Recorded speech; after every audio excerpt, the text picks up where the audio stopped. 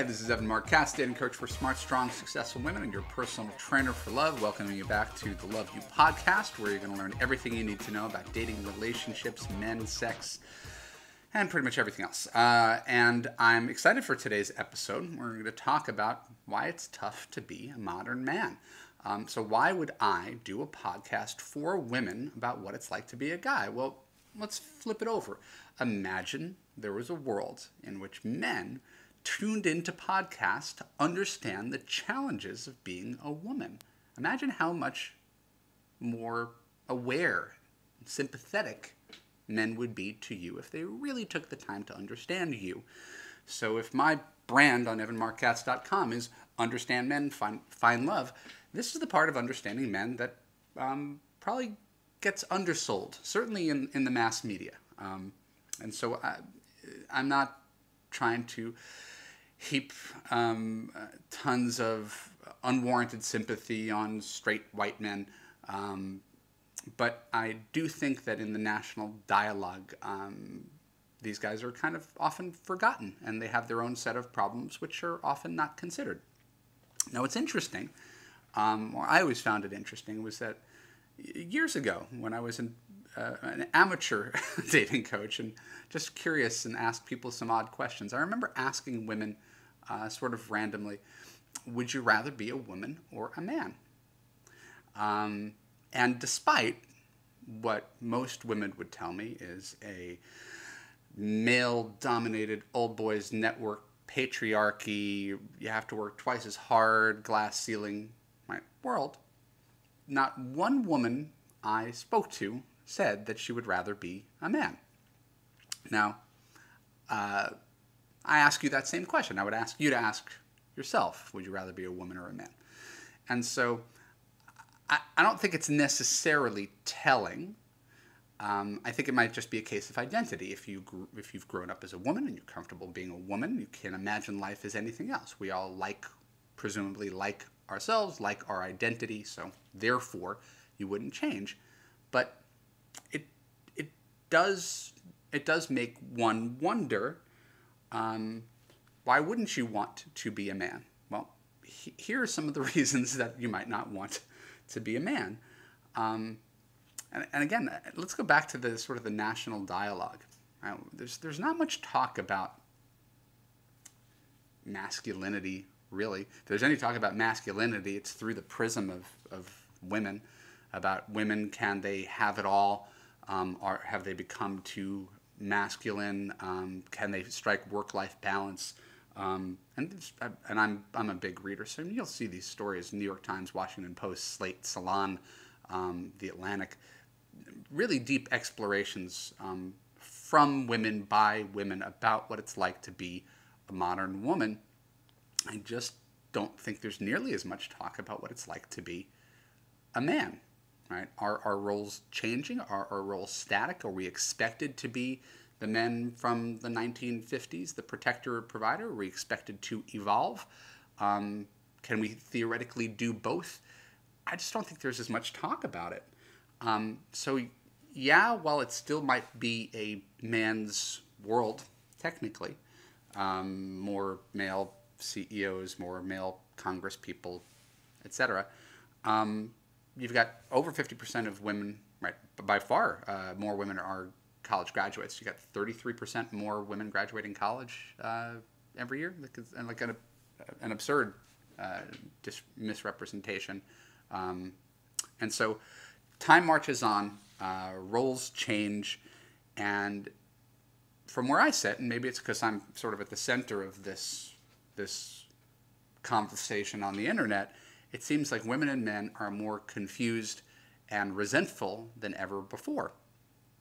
So I know this is a bit meandering, but stick with me on this one.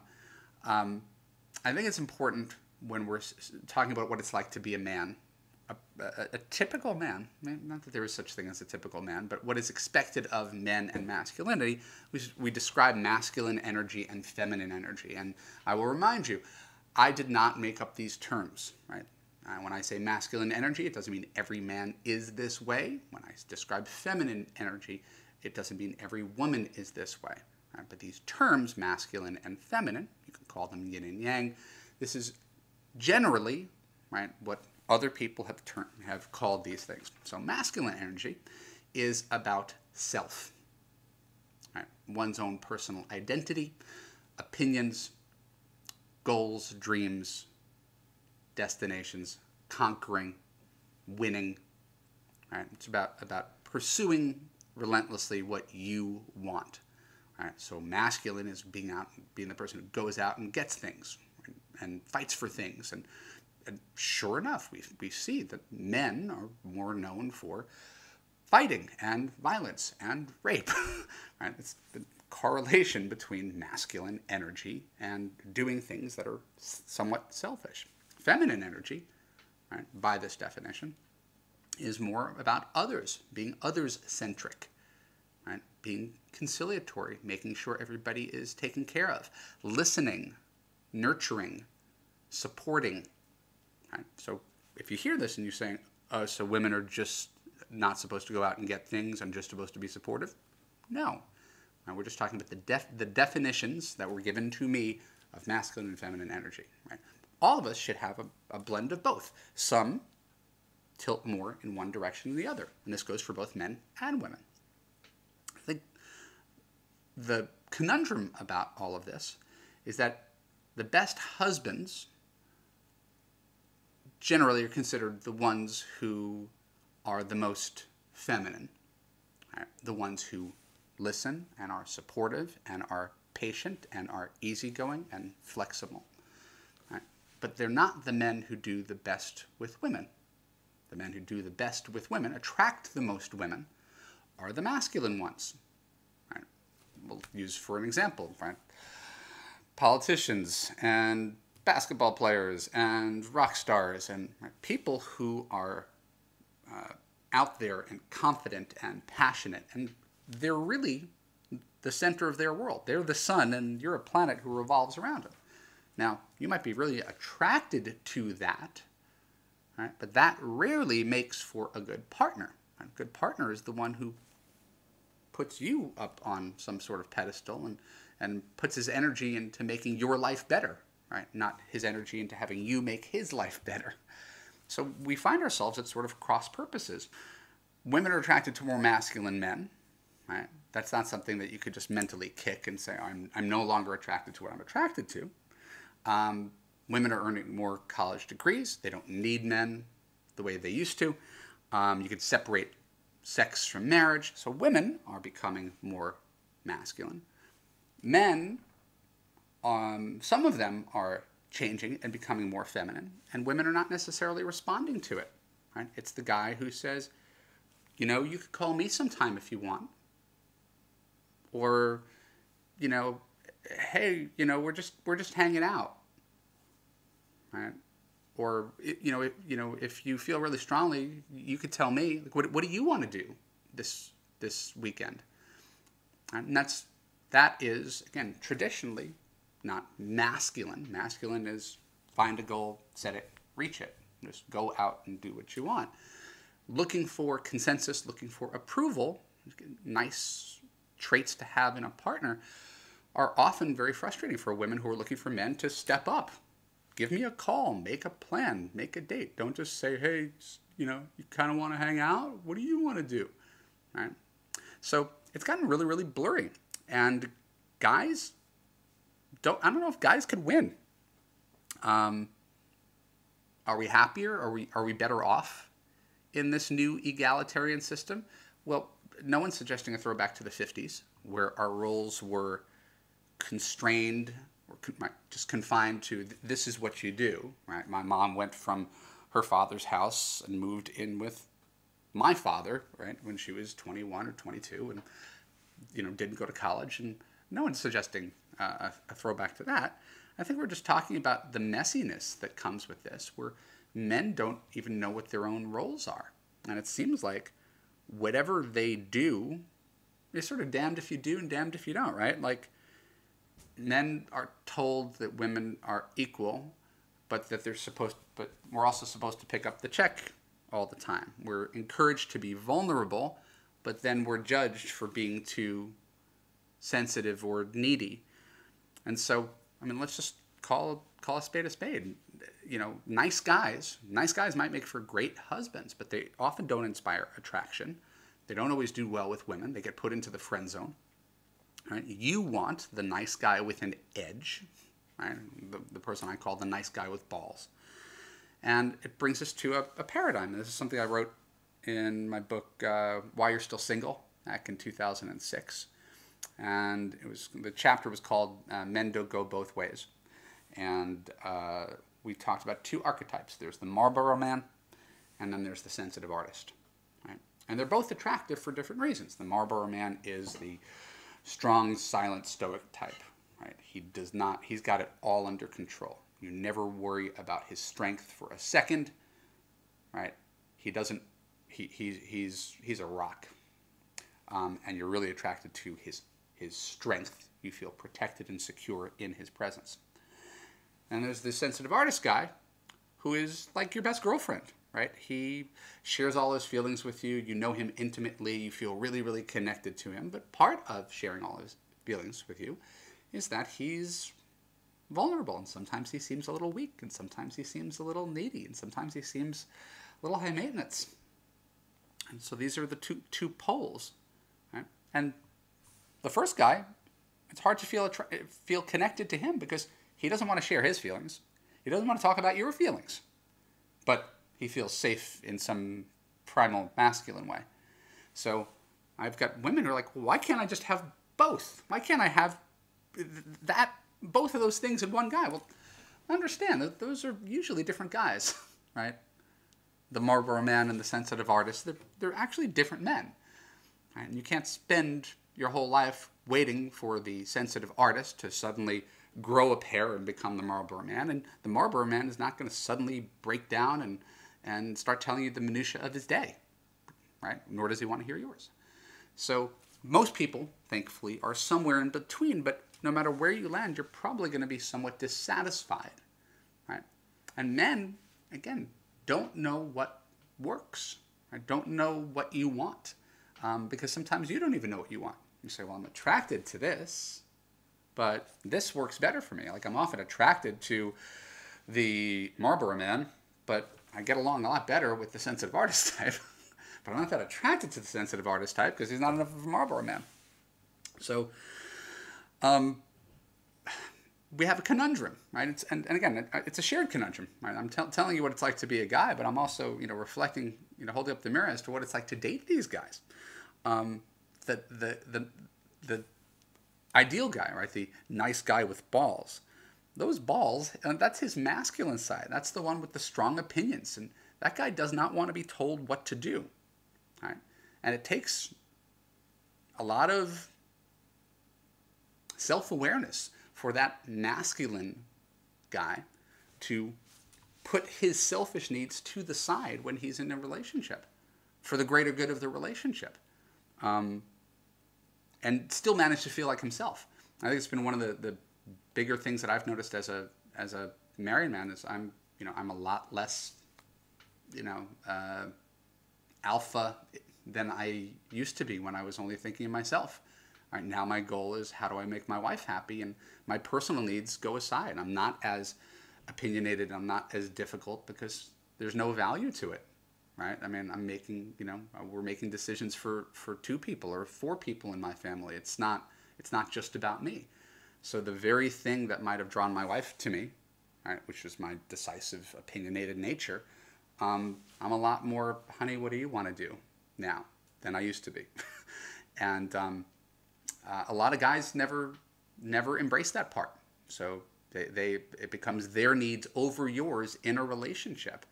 And it creates a lot of friction, right? For both you, expecting him to acquiesce to your needs, and for him to have to change his identity that he had for all these years as a single guy, now that he's married and it's not about him anymore.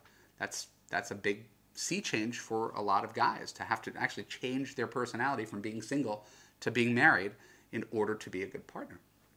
So, understand, there's a reason that I'm a coach for women and not for men. I think this is a conversation that a lot of men aren't having, can't have.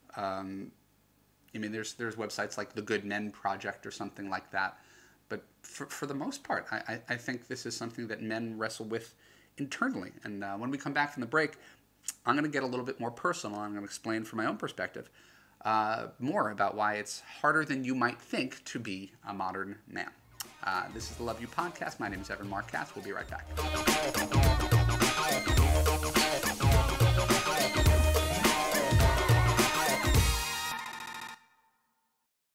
Hey, this is Marc Katz, dating coach for smart, strong, successful women and your personal trainer for love, back for the second half of this podcast. We're going to continue to learn everything you need to know about dating, relationships, and men. Today's topic is on why it's hard to be a modern man. And a lot of people I know have never considered it. Certainly, virtually no men have considered what it's like to be a woman. I mean, I think it's safe to say, I'll throw my gender under the bus, that most men have never even taken a half a second to consider what it's like to be in a woman's shoes. I'm hoping that this dialogue that we're having today will help you understand some of the complexities of what it's like to be a guy, to be the breadwinner, to be the man, to be invulnerable, and then find out that it's still never good enough to be the breadwinner and the man and invulnerable. I remember when I was in high school asking my dad about his lack of friends compared to my mom. Now, my dad was not like a unfriendly, taciturn guy. My dad was a great guy, small business owner, but most of his identity was working to provide for the family and then spending time with his family. He wasn't a hobbyist, and again, didn't have poker buddies or anything like that. He was a family man. And I realized recently that I was a lot like him, where I don't have any hobbies. I work and I provide for my family, and I spend time with my family, and that's kind of all I do. There's a cost to this, right? It's not a good or a bad thing, but there's a real epidemic of men who put all of their eggs in one basket or two baskets, right? And if their two baskets are work and family, and one of those baskets breaks, let's say the family one does, he ends up getting divorced, and he's just got work. What does he have now? He doesn't have spirituality. He doesn't have hobbies. He doesn't have friends. Right? And this is what happens to a lot of guys. And men are socialized different than women, right? We're biologically different, and we're socialized different, right?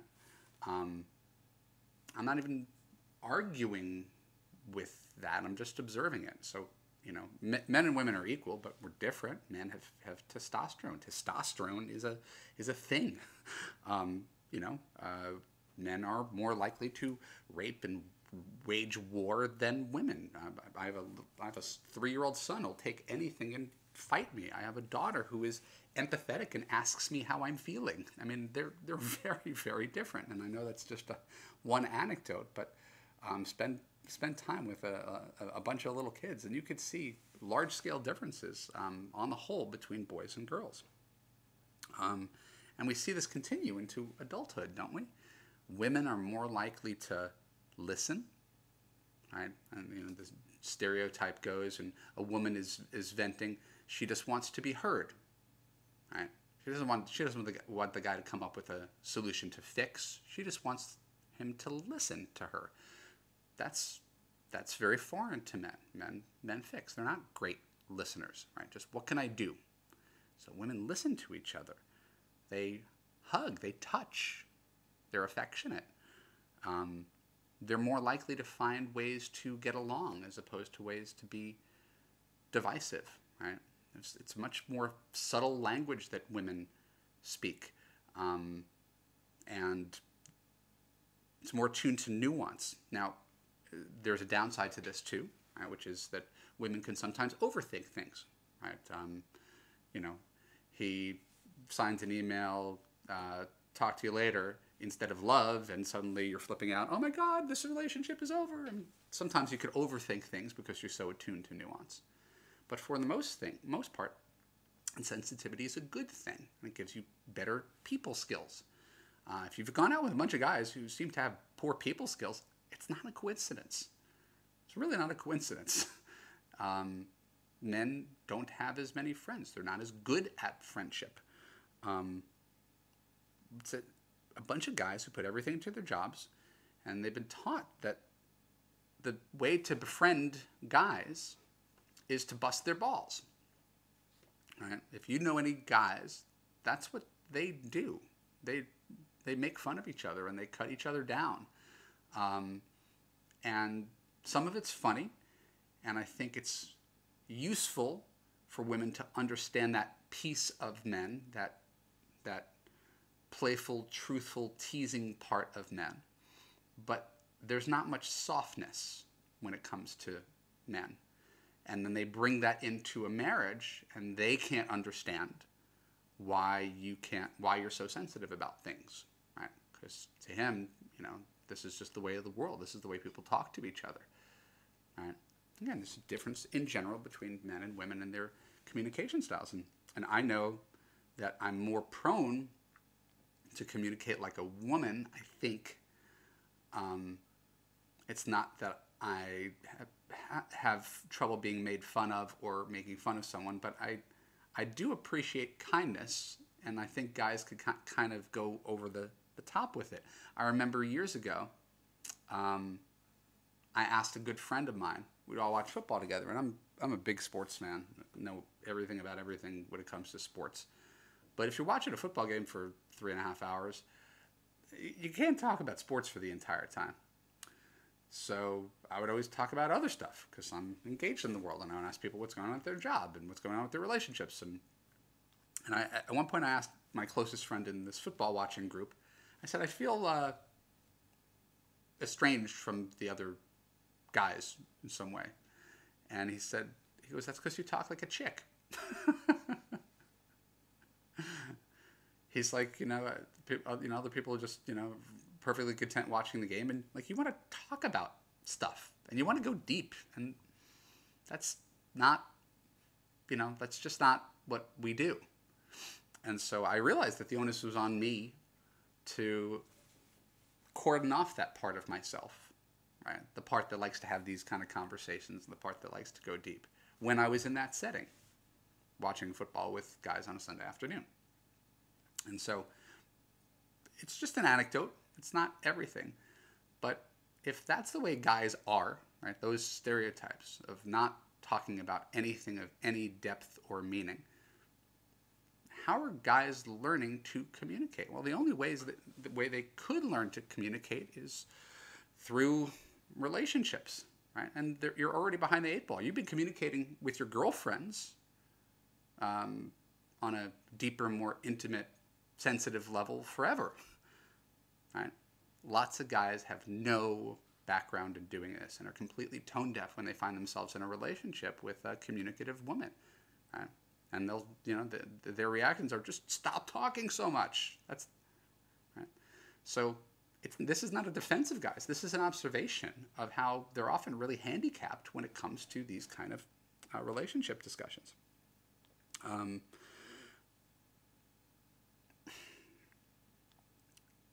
These men often, as I intimated earlier in the podcast, wake up one day at 40 or 50 or 60 and find themselves with no wife, no communication skills, and no friends. And that's probably the main reason that I'm doing a podcast specifically on this subject, because as a woman, it's very important that you understand that this is real and this is out there. Why do seemingly normal guys go on a date with you and suddenly want to marry you? Well, that's because you are their oasis, maybe their mirage in a desert. Right? You're the floaty device in the ocean when they're sinking. These guys have nothing, so they have a connection with someone on a first date. They just want to lock it in right away because they have nothing else in their life. Right? And they're expected to remain tough and invulnerable and not complain. They have no one to share with this. Right? Self-help is for weaklings. I don't want to go to therapy. All these guy stereotypes, they come from somewhere. Right? And they're self-perpetuating and they're self-defeating. Not every guy, every situation, so let's not make it out to that. But if you've noticed, right, that there's some angry guys out there, and there's some awkward guys out there, and there's some lonely guys out there, and there's some guys who the second you meet them just want to pair up with you as if they didn't have a life before, it's because they didn't have a life before. Right? My mom happens to be in a relationship right now, but for years after my dad's death, she was perfectly content being single. Perfectly content, because she would go and set up a canasta group and go to the clubhouse at, where she lived in Florida and sit by the pool and go gardening and take a bunch of girls on a cruise. And my mom is a social person, and she kept herself busy in retirement and really didn't need male companionship.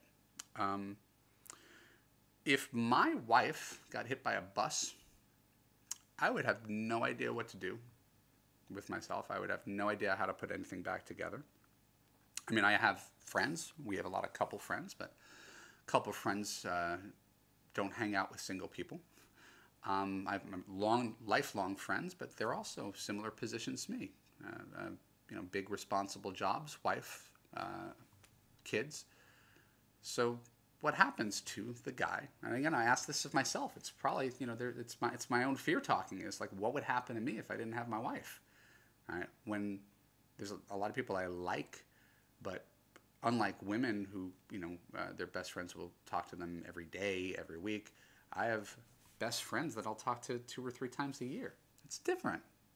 Right? It's very different. And there's a burden on men to have to be men, right?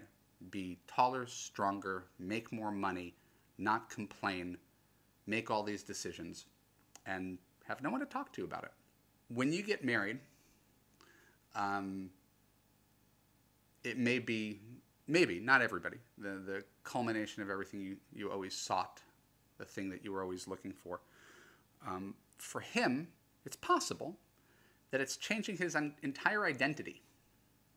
Right?